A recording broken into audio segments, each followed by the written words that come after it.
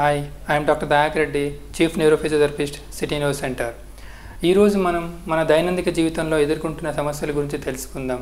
అందులో భాగంగా మెడ నొప్పి, నడుము నొప్పి, మోకాలు నొప్పి గురించి తెలుసుకుందాం. ముఖ్యంగా మెడ నొప్పి, నడుము నొప్పి తెలుసుకునే ముందు అవగాహన కోసం మనం ఈ వెర్టిబ్రల్ కాలం గురించి అంటే వెన్నెముక గురించి తెలుసుకుందాం. ఈ వెన్నెముకని మనం మెడికల్ టెర్మినాలజీ వెర్టిబ్రల్ కాలం అంటాము. ఈ వెర్టిబ్రల్ కాలం అనేది మనకు పుర్రె కింది భాగం నుంచి కింద నడుము వరకు విస్తరించి ఉంటుంది.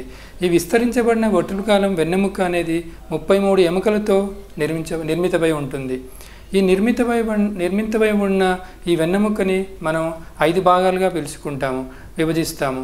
1 సర్వైకిల్, 2 థొరాసిక్, 3 లంబార్ అని, 4 సేక్రమ్, 5 కాక్సిక్స్గా పిలుస్తాము. అయితే ఇందులో ఈ ఎముకల మధ్యలో ఒక స్పాంజి లాంటి పదార్థం ఉంటుంది. దీన్నే డిస్క్ అంటాము, అదే మెత్తటి పదార్థం అంటాము. ఈ ఎముకకు మధ్యలో ఇది ఉండడం వల్ల దీన్నే ఇంటర్వర్టిబ్రల్ డిస్క్ అని కూడా అంటాము. అలాగే ఇక్కడ దీనిని మనం ముందు వ్యూ కంటే సైడ్ వ్యూ నుంచి చూసినట్టయితే మనకు ఎస్ షేప్ లాంటి ఒక కర్వేచర్ మనం చూస్తూ ఉంటాము. ఈ ఎస్ షేప్ కర్వేచర్లో మనకు ఈ మెడ భాగము అండ్ నడుము భాగము వంపుగాను అండ్ మధ్యలో థొరాసిక్ లెవెల్ మనము ఎత్తుగాను చూస్తూ ఉంటాము. అందులో ఈ కర్వేచర్లోనే ఈ సర్వైకిల్ ఏరియాకి మనకు ఒక ప్రత్యేకత ఉంది.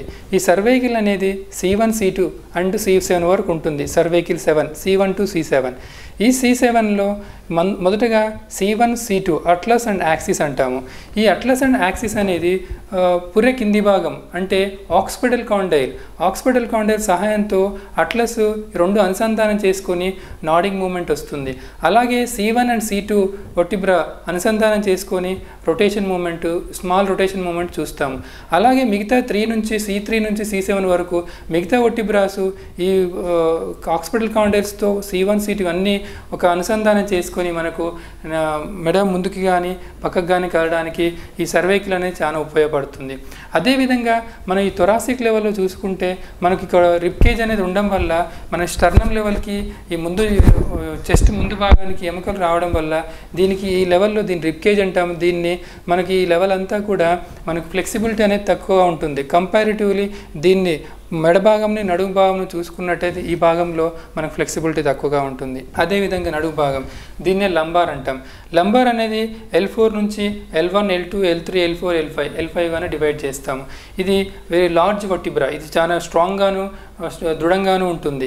అయితే ఈ వర్టిబ్రా మనకి మధ్యలో ఈ డిస్క్తో సహాయంతో మనకు forward moment, backward moment, side movements, rotation, twisting everything అంతా కూడా మనకు నడుము భాగంలో జరుగుతుంది.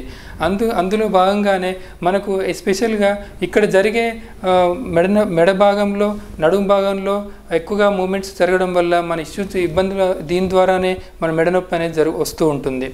అందులో ఈ ఎస్ షేప్ కర్వేచర్ అనేది మనకు బాడీ బ్యాలెన్సింగ్, ఈ షేప్ అనేది మనకు బాడీ బ్యాలెన్సింగ్ కానీ, బాడీ అప్రైట్ పొజిషన్లో ఉండడానికి కానీ, వెయిట్ లిఫ్టింగ్స్కి కానీ, ట్విస్టింగ్ కానీ, ఈచ్ అండ్ ఎవ్రీథింగ్కి మనకు బాడీ మన మూమెంట్కి కంప్లీట్గా మన వెర్టిబ్రల్ కాలం అనేది సహాయంగా ఉంటుంది.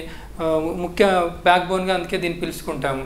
అయితే దీంట్లో భాగంగానే మనకు మెడ నొప్పి, నడుము నొప్పి అనేది చూస్తూ ఉంటాము.